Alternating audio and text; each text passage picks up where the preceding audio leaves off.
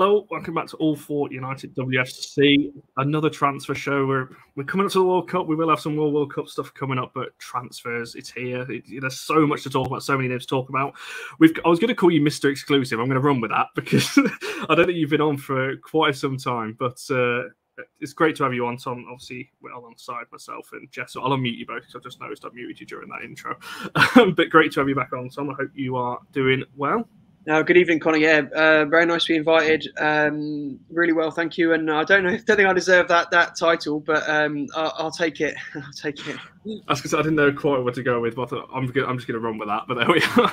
I'm not going to waste any more time because we've got so many names and players and all kinds of things to discuss. But just firstly, Martin Ho. Obviously, we know that last week it was reported that he was departing Manchester United, but obviously we now know where he's going, been confirmed over in Norway as well. Just what you think, what you know, the details behind that, the kind of timeline we were looking at, and really, because I think it surprised a lot of United fans, but I think now we've seen where he's going, obviously head coach and things like that, I think we can see why.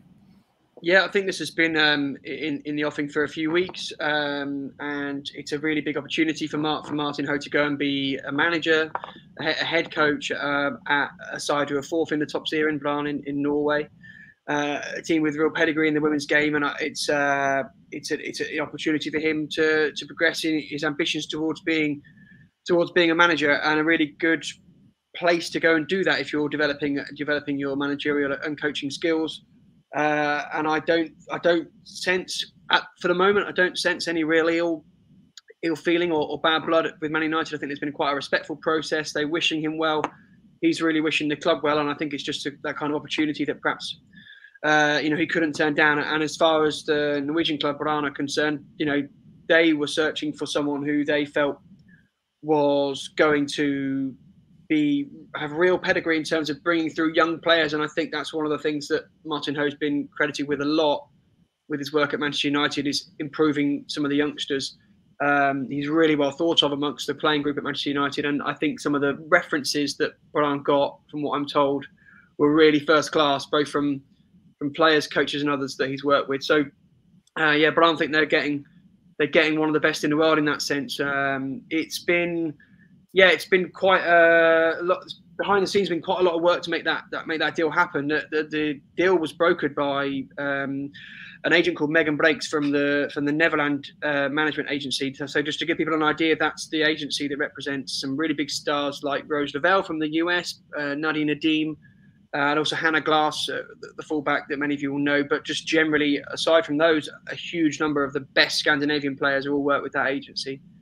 From what I'm told, this Megan Breaks is sort of hard work that's gone into getting this over the line, and everyone seems to be really happy about it. So it's a sad loss for Manchester United, but a good opportunity for Martin Ho, and a great bit of recruitment from Brann.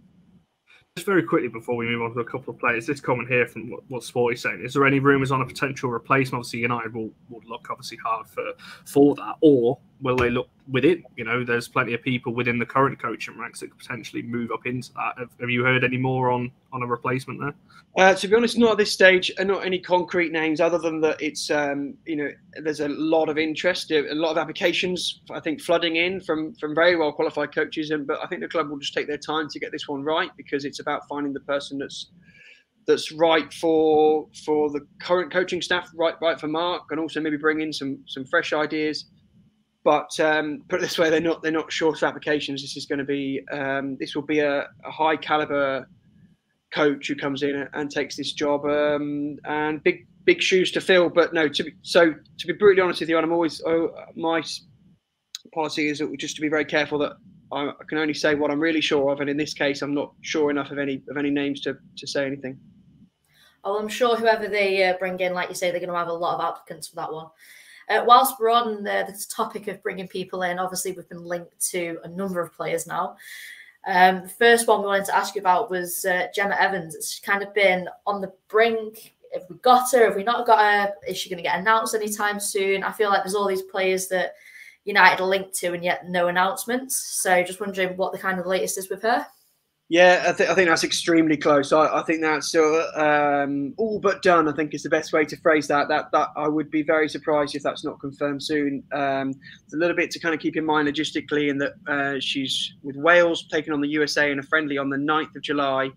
over on the west coast of America. And I believe Wales flew today, so I was never expecting any announcement today because they were mid-air. They're probably just about to land, the Wales squad. But anyway, that's really, really close, and I think that's one that Manchester United did the hard work on early. They were proactive when they found out that Gemma Evans was available, and I think that one. I think you can be very confident of that one going through. Exactly when that will be confirmed, I'm not sure. There's a lot of logistics going on in the women's game at the minute with clubs all over the world. Teams all over the world, but I think United are getting it's certainly a very good bit of business to get a player of that caliber on a free transfer. I think when Reading went down, speaking to people at quite a few different clubs, that was one of the most sought after players from the crop of Reading players who are going to become available. She's 26. She's spent, admittedly, of course, most of her club career lower down the WSL. But I saw a lot of her at Bristol City when she was playing at Bristol City. And I know Matt Beard, for example, was a huge admirer of her talents. If you've not seen her much before, she's a centre-back who's quite confident of taking control of the ball and bringing it out from the back. She's quite commanding in her height and her presence. She reads the game very well. But I think crucially for Manchester United, what really interested them was the fact that she is a left-footed centre-back, and that's one thing they've really wanted to add into the options. Is it someone who could? I think that's more for tactical reasons. There'll be certain games when Mark Skinner will want a left-footed centre-half at left centre-half, and other games when he might want two right-footers. I guess it just Sorry, I've given you a long answer here, but I think there's some really specific reasons why a left-footed centre-half was high on the priority list for Manchester United, and to bring in an international, a Wales international. Who's got the next 3 or 4 years of her career will probably be the best years of her career. United seem quite happy. I appreciate for some Manchester United fans, it's you've not gone and signed Wendy Renard, you've not gone and signed but that's never been United's strategy, has it? Really, in terms of we can speak though. You never know. Well, maybe one day, who knows? Start right. I think for example, Manchester United have proven themselves quite. You can debate another day maybe about the business model and the strategy, and maybe whether they're doing the right thing in the strategy they have of doing good business and trying to break even and not outspend beyond their means. But if you're looking at the United in terms of their recruitment with what they have proven themselves quite good at finding bargains. With Thea Garcia, for example, I think Nikita Paris, another bargain. Letitia, when it was, I think Letitia's fee was around the 50,000 mark. Was a release clause, So they've generally been quite good at finding bargains, and I think this will probably prove to be another good bit of business. It's certainly a divisive one, I think, as Highland said, because we were expecting this to be a Tunkara replacement. Obviously, we've seen that she is also the partner as well, links to PSG with her. French international, probably more known, I guess, around Europe and so on. And to bring in a player, as Highland saying here, has been relegated multiple times. I don't look too much into that. When you speak to people in Wales, she's highly regarded. You said that around Reading as well. I wasn't going to bring this up until a bit later on, but there's a few people asking about it as well. Speaking of centre-back, sorry, Jess, I'm messing up our order here that we've got the names on the screen. But speaking of centre-backs, Lucy Parker obviously is a player that seems to be on the move. Is there any chance United going for her as well, or do you think that Evans, if we're looking at a replacement centre-back, there's potentially a rotation? Do you see any kind of links towards United for Lucy Parker, or do you think that's more wishful thinking than anything else on that one? I wouldn't completely rule it out, but that's not something that I've heard on a really concrete, reliable level. So I guess I wouldn't want to speculate too much or try and lead you down a path that I'm not sure of. But certainly, the only thing I would say about Lucy Parker is I do believe that her next club has now been chosen. So I'm not well connected enough to tell you who that is, but that her decision has been made. So if United are moving in for her, then that decision has been made. But it's at the moment I've not been told it would be embarrassing if she signs for United in the next half an hour. But at the moment, I've not been told that United will sign Lucy Parker. So not yet. Not now. Anyway, maybe ask me in a week. Tomorrow morning now, after everything we've said. Feel free to have a right giggle.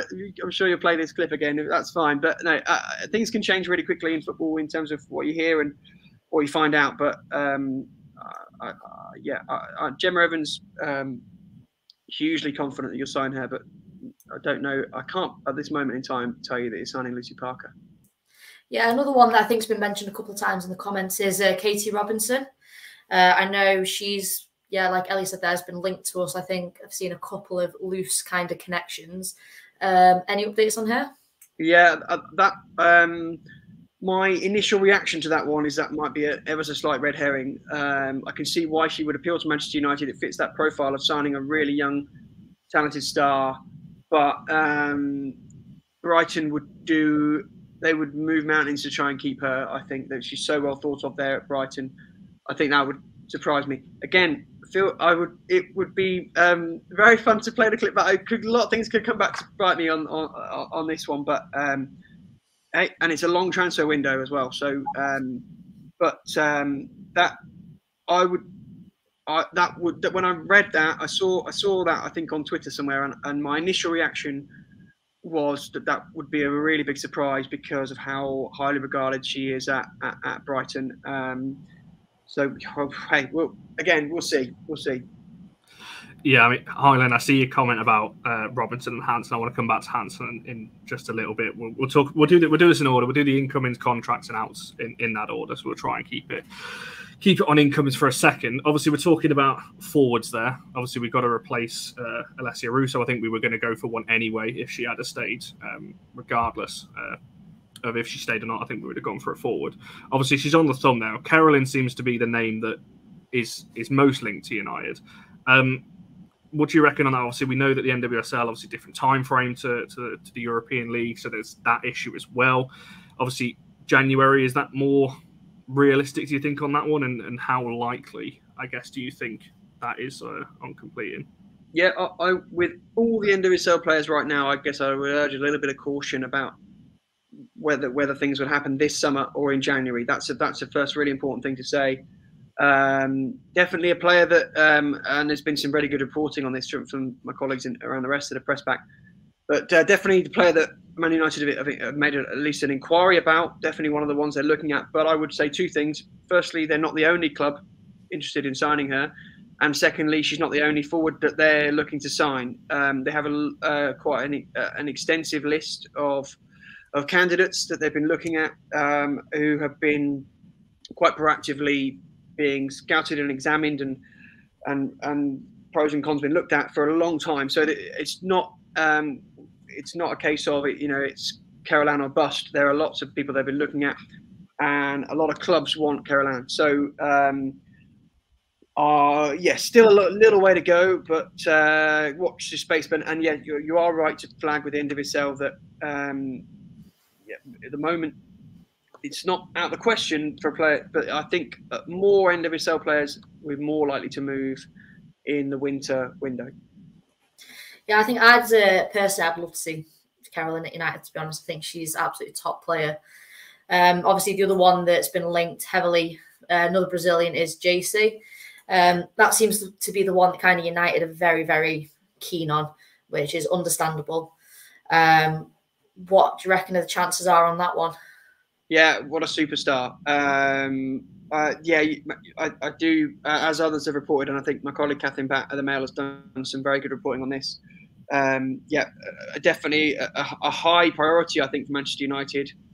What I would say, again, just keeping the World Cup in mind, and the fact that in these instances, these are not players moving on. I'll try and explain what I mean by this in a minute, but not players moving on a free. So I would think, if you're a Manchester United fan, really hoping that might happen in the next few days or the next few weeks, I would maybe expect that kind of negotiation to be continuing after the World Cup. That's not to say that Manchester United are being slow or anything like that, but I think you'll find a lot of World Cup players will seek to do their business either before or after the tournament.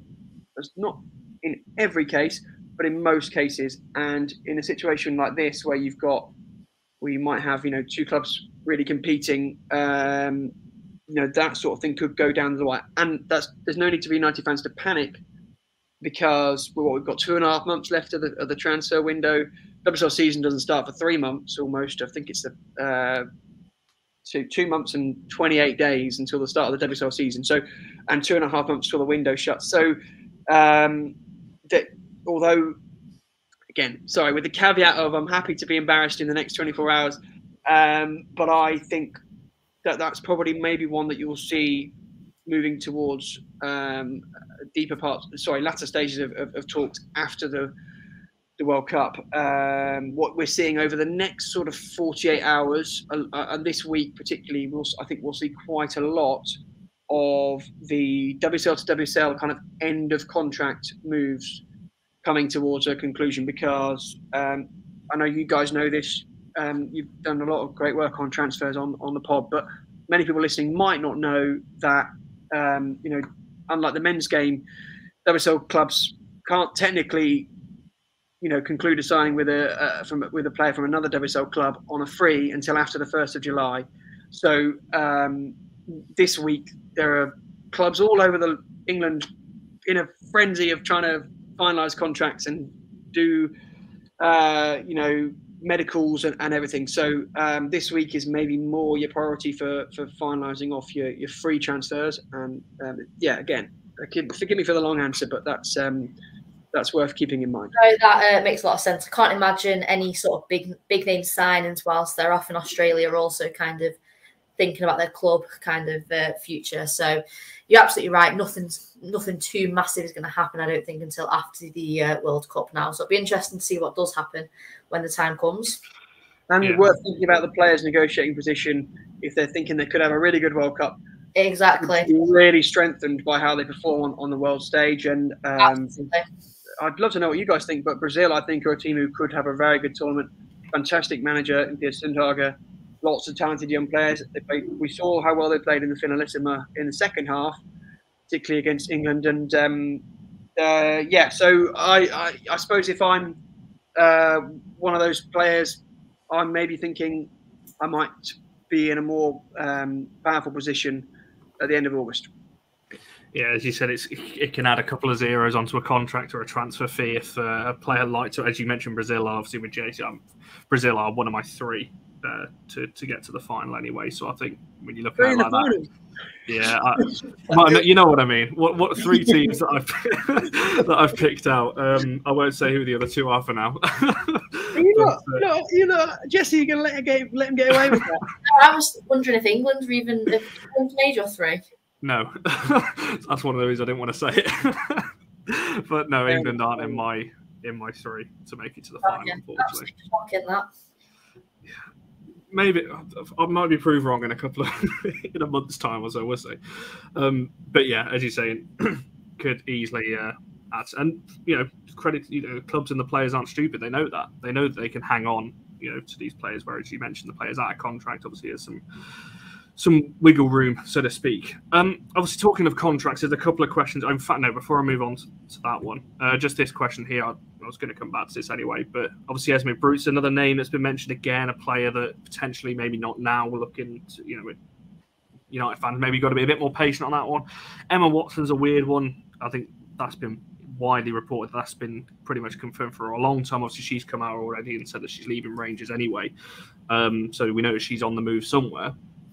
But on those 2 names, are we expecting anything on those? Obviously, Brutes is a little bit difficult. We know that there's interest from other clubs as well. But Watson, is that more likely to be in that? Is that going to be maybe one of the first, obviously, alongside Evans? What do you reckon on those 2 in particular? Yeah, I think of those 2, Watson is more likely. Brutes is someone that I think quite a few clubs around Europe quite keen on. A really talented young player. Again, someone who could have a big tournament. I'm not at this stage not 100% sure that she'll end up as a Manchester United player. But we are, again, sorry, with the caveat that we are really early in the summer. But we're at a point where there's quite a lot of names kind of banded around And Manchester United, I think, for a lot of people, is sort of not in the cases of the two Brazilians, absolutely not. But with quite a lot of players, I think Manchester United is that kind of club where, if you're wondering, where might they go? A lot of people are mentioning Manchester United because they know that they're needing quite a busy summer, and we know they are going to have they are actively recruiting on a lot of players. But at this stage, I think from my own side anyway, just a little bit too early to really say with absolute surety that she's somebody that they're talking to. But yeah, what I should say, to try and be a bit more helpful, is that certainly we're very much expecting Manchester United to spend quite a lot more than they did last summer, which is going to be a step forward. They know they have to. Mark Skinner said that quite a few times. They know they have to. It's a step up to go into the Champions League. They need to add depth. They added depth last summer as well, very well, to make the bench stronger. But now the depth itself needs to get stronger, because you need to be able to juggle that JSL and Champions League football. Excuse me, and quickly, because Manchester United will have, certainly from what I'm sure you as well, from what I can make of the draw they'll get in that second round qualifying playoff, that it's not going to be, none of the options are remotely easy. So they need to go into that playoff with a really strong squad for that, and that means getting them out together and getting people into training as early as they can in September. Yeah, when I saw the possible teams for the Champions League, a little part of me died, I think, inside. And I fully understand that to be the best, you've got to beat the best. But I was just thinking, like, come on, this is our first year. Like, just ease us into it a little bit. Yeah, it's the nature of being debutants. But it doesn't mean that Man United won't get through. I think we've seen the capability. Like you say, it's all kind of now about investment. Yeah. Like you said, Skinner's mentioned it. I think it was Mary Earps at the end of last season, on one of her kind of post-match interviews, made a big deal about the club and getting them to invest. And in fact, she's one that we're sort of waiting for contract information on. I don't know whether, maybe, like you said before, the players are kind of in a bit of a position of power now. If they have a good World Cup, could she be kind of holding off on any contract kind of negotiations, waiting to see if the club are going to offer a little bit more? From what I understand, Mary's not that kind of person. Mary right now, genuinely, hand on heart, no kind of, she's not sort of, PR nonsense kind of person. But Mary, truthfully, right now, will only be thinking about trying to win the World Cup with England. She's that kind of focused human being, and I think she'll, as soon as she went into camp with England on the Monday the 19th, she will have genuinely put all club stuff to one side. She's very driven with England, and yeah, you're right in that if Mary Earps goes on and has another excellent tournament, wins the Golden Glove, saves shootouts and things, sure, that does change negotiations. But I don't believe, from people I've spoken to on multiple sides of that, I don't believe she's the kind of person who's toying with the club in that way, or stalling on them. I think genuinely her only focus is on England. And then as soon as she comes back to Manchester United, her full focus is on Manchester United. I suppose what I would say, not just about Mary, but maybe about all those kind of players who over the next 18 months or so will be talking about new deals, or will be coming up to some kind of new deal.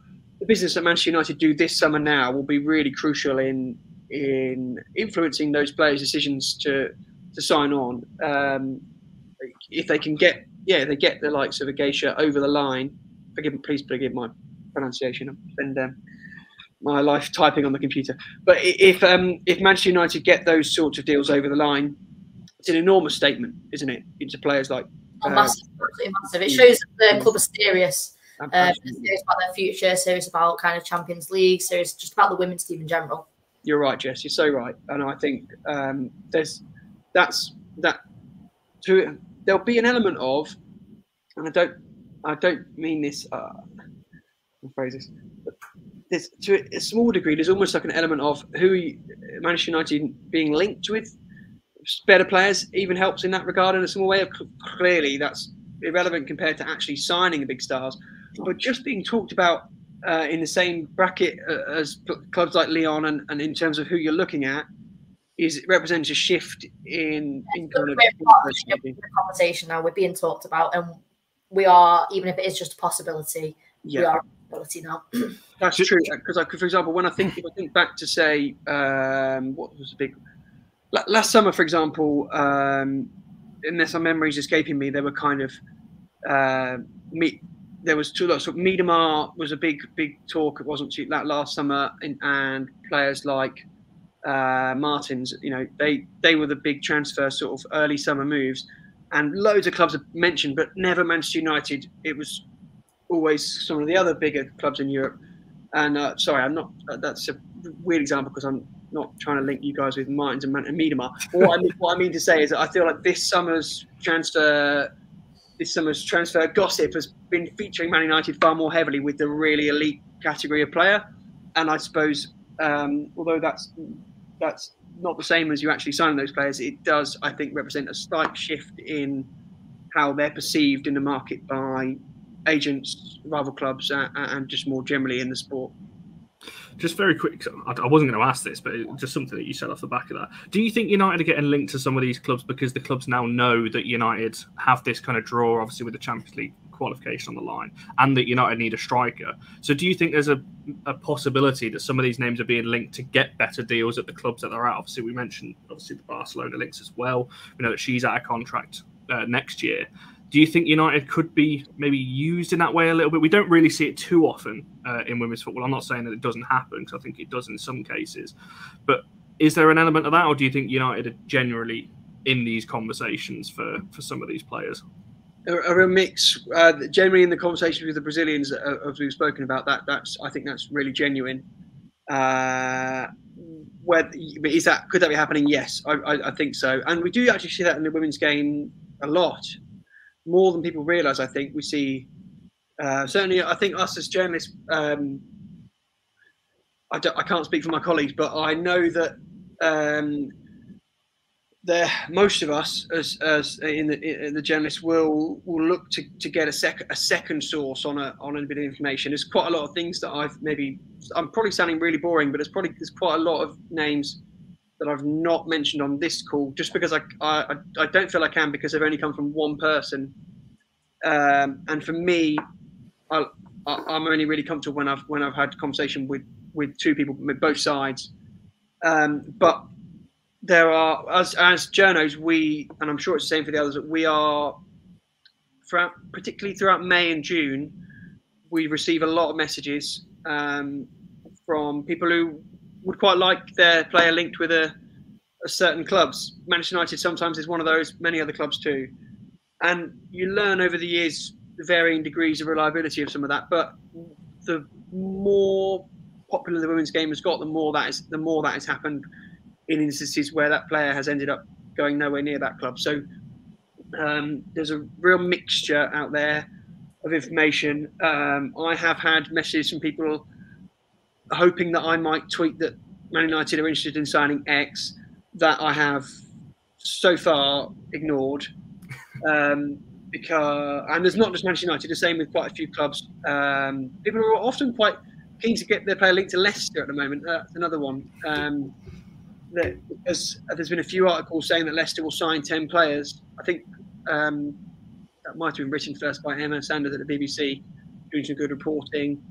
And I wrote something similar, that they were looking to sign 10 players. And when people read that, they think, oh, that's a club who are trying to sign people. Well, maybe it'll be believable that my player, or our club's player, might be a target for them. And because it goes both ways. It's not always just like a player's camp who are trying to get them moved. Sometimes clubs have a benefit with one of their players being linked if they're trying to tie up a deal, get a better offer from another club. So, yeah, sorry, I'm telling you things you already know. But trust me, May and June is carnage, absolute carnage, in a good way. We want it to be busy. We want the media industry to grow in women's football, but Yeah, it just sounds very chaotic. I'd be absolutely lost. Yeah, it is a bit chaotic. No, for sure. I got told a name, which I'm not going to say on here. I'll message you afterwards. And I was like, there is no way that is happening to United. I think United's name is just being used a little bit there. Sporty C question with Robinson. We answered that just a little bit earlier. I'm going to throw two more names at you from a contract point of view. Because the reason I'm putting them together is because from what I understand, they are both out of contract with no option this summer as an extension. There's a lot of players that were out this summer, but the option we would imagine has been triggered because it's just stupid not to when you've got that option there. Ethan Mannion and Emily Ramsey are two players I'm pretty sure, and I'm looking at the list I've got, are out of contract this summer with no option, but nothing from the club has come out. They weren't on that list of players. There was 4 players released from United last week that are departing, with more Bourne, Cascarino's loan ended in Tunkara. But nothing on either of those two. So one would assume that they've signed or something has been agreed because nothing else has come out. But for me personally, I don't, again, you might know more on this, but Emily Ramsey, I was pretty convinced that an Everton move was on the card. I thought it was going to happen in January, I'm not going to lie. But do you know any more on those two and what kind of timeline we'd look to expect on contract announcements? Because we know neither of them, I'm pretty sure Ramsey's not going to the World Cup with the Lionesses and Mannion definitely isn't. So I would have expected something about them by now, but there's just, in the public domain anyway, nothing that seems to have come out about those two. Yeah, very fair questions. On Ramsey, really worth bearing in mind that although she's not going to the World Cup, she's been in England camp as the standby goalkeeper, which is, as of Saturday, that's stopped now. She left after the game against Portugal at Stadium MK. So, but in the previous 2 weeks, she was in that kind of environment where the players don't really get involved with contract talks or transfer discussions. And as an example, I'm sure you'll have noticed that Russo's departure was announced just before that start of the England camp, because they essentially go into sort of like a transfer blackout kind of mode for 2 weeks. And then we're expecting, as I'm sure you are too, and many others are expecting, that over the next 24 hours, Russo will complete her move to Arsenal. And that's because of that fortnight window. And with Ramsey, that applies to, although she's not going to the World Cup, that still applies. Been very respectful of the England and the importance of that England camp. So timeline-wise, I think that will have been picked up today, essentially. Where are we? Yeah, Monday the 3rd. Yeah, I think that matter would have been picked up today. And the only update I can give you is that, from my understanding, both United and Everton rate her very highly. And at this stage, I would think probably too early to say. But watch this space, because she's, I think, wanted by both. At this stage, I'm not. I wouldn't like to predict either way, but I wouldn't be. How can I put this? I wouldn't be surprised if certainly over the next kind of 2 transfer windows we see 1 or 2 of the backup goalkeepers at Manchester United moving clubs. Just at this stage, not sure who. Yeah, another one kind of along the similar lines is Kirsty Hansen, obviously been on loan at Villa. And I was kind of expecting her to just stay there. She had a really, really good season, to be fair. Did they make an offer for her at some point? I'm sure I saw that. Although, it's probably on Twitter, so probably just some random in a basement somewhere saying that. I'm not sure of an offer, but certainly Villa, I think, would love to keep her if they could. And I would say that that's arguably the best place for Kirsty Hansen, because she seems so settled there and so happy there. Absolutely smashing it. From a fan perspective, I'm just actually buzzing that she's doing so well. So if she would stay there and continue playing, week in, week out, and keep putting in some quality games, then absolutely fantastic for her. I think for her, listen, it's, when someone's played that well, Manchester United clearly would have be cautious about losing someone who's done so well. But there's an element of that where I think to myself, there's a player who looks so settled and so happy in that environment, and it all just seems to click for her there. And so maybe there's an argument that the sensible thing for all parties, for the best for football and certainly for her career, might be that she ends up there. But in terms of being able to sit here and concretely tell you that Villa have offered X amount of money, or there's this amount of talks. Again, forgive me, it's a little bit too early, I think. Yeah, certainly one. I'm really intrigued. Hansen's the one player actually out of all the players. She's not out of contract this summer anyway, but the one player I'd be looking at just for the players that we're loosely linked to. I'm thinking, where is Hansen going to get in? Especially because at Villa she's playing off the left. Is she going to displace Galton? Probably not after the season that Galton's had as well. On the right, we've got so many players on the right hand side. So it's a tough one. I really don't know. I think for her, I would want her to go back to Villa because I think she, as you said, she suits it better. I think she looks happier there. So for her personally, I would want her to go. But I think United, well, they are well within their right to hold firm and say, well, no, it was a successful loan. We'll keep hold of you.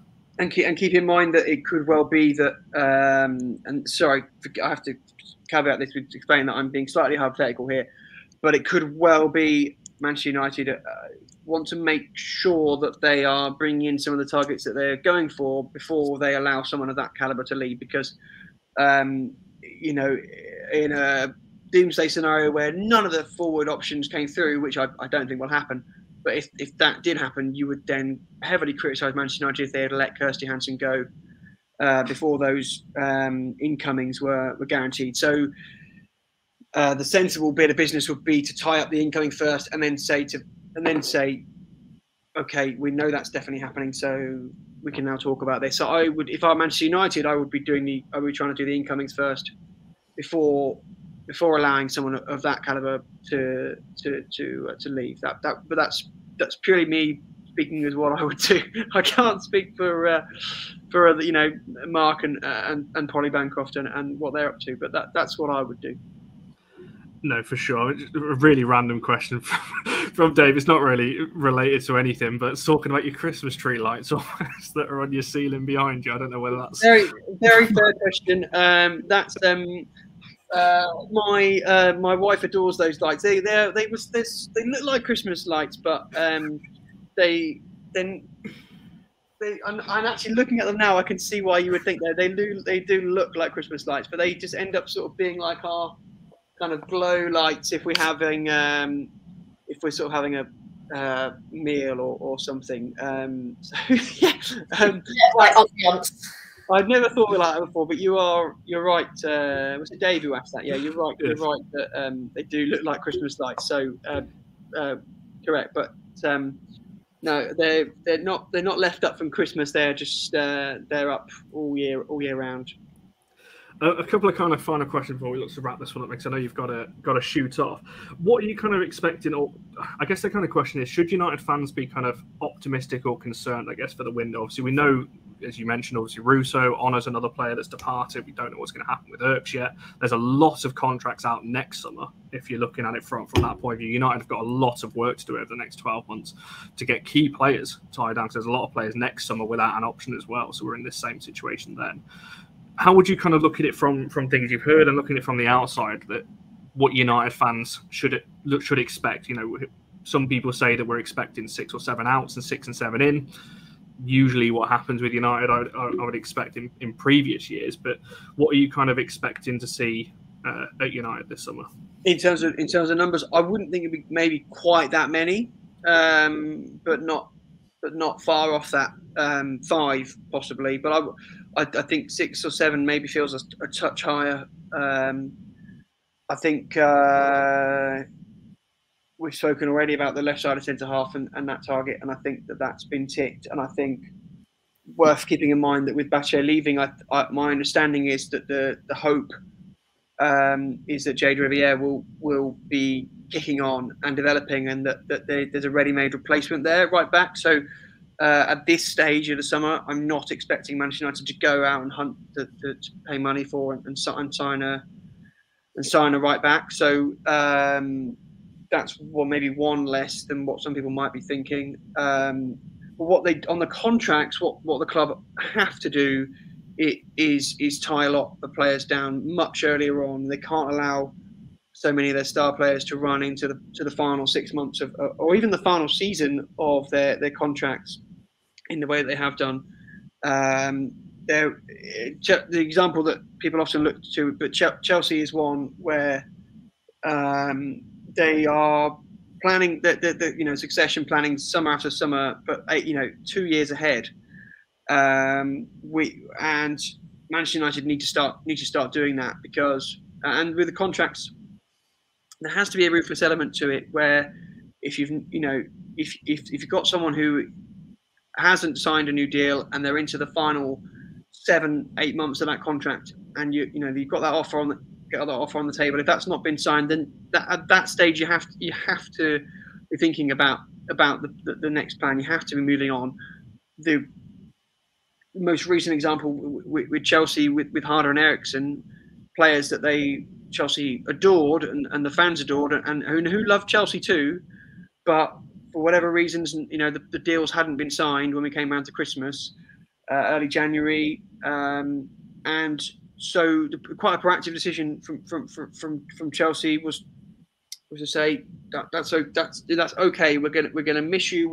We'll cry when you're leaving, but we need to plan ahead. We need to move on, and they very proactively went out and got on free transfers, Macario and Ashley Lawrence, and not exact direct replacements, but essentially 2 replacements on a free, and they were able to do that because they'd made a decision over the winter that's what was happening, because those talks that clearly couldn't happen with the Russo deal. For whatever reason, that just dragged on and on and on. So late in the summer, and for the benefit of the club and the player, but definitely for the benefit of the club, all these talks to all the players you're mentioning about they have to tie up one way or another earlier in the year. Even if they don't tell us in the press, even if you don't hear in a Mark Skinner press conference, he's not going to turn around in December and say that this player's leaving next summer on a free, because they didn't do that. But internally, they need to either know that's happening or get a player signed onto a new deal much earlier. They can't keep running big stars' contracts down, because these are huge things that they need to sort earlier on. And you're protecting yourself as a business. It's just one of the fundamentals with football, and I think the lessons have been learned. No, 100%. We certainly hope so. We want to be sat here on more positive news, that is for sure. Just one final very quick one, because I know you've got to shoot off just a second. Vilda Risa was just the other player that I wanted just to ask you about. Divines a lot of United fans, I think, is, well, not divines because of her as a player, but more, whether she should be starting and all things like that. Do you know any more on her thing? Obviously, there's some talk potentially, in January, United projected a loan for her. Game time is clearly an issue for her and for a lot of the fan base as well. Do you expect her to be staying at United this summer? Again, World Cup depending, if Norway and her go and have a really good tournament, that could have an impact as well. Do you know any more on her deal? As of right now, I would say that I'm expecting her to stay. Could be that there is bids coming in off the back of World Cup form. But she, I think, contrary to what a lot of the supporters think in terms of her, understandably, from the minutes she gets on the pitch, she is hugely highly regarded at Manchester United. So I don't think they'll be wanting to let her go. As of the time of talking right now, I would be expecting that she would still be there come the WSL opener. Fingers crossed we don't want to be losing anyone else, that is for sure. Tom, thank you so much for joining us. We've covered so much in 45 minutes or so. I think we've done pretty much every player that's linked to United contracts and outs and all sorts on here as well. So thank you so much for coming on. Obviously, people can find you on Twitter, and well, can't find anyone on Twitter at the moment, but that's a whole other story. Thanks for inviting me. Pleasure to come on, and please excuse me for how many sort of I'm not sure, or I can't say right now, because that's just I have to be truthful. But yeah, really nice to have a chance to chat, and maybe next time we chat, you'll let me know who your other 2 finalists are. Yeah, well, I'm sure we'll speak off camera on that one, that is for sure. But no, for everyone watching, obviously Barry will be back on Wednesday night talking about the departures and all things like that with the fans forum. Everything else, make sure you're following Tom, Jess, obviously liking the video and subscribing, and we shall see you guys in the next one.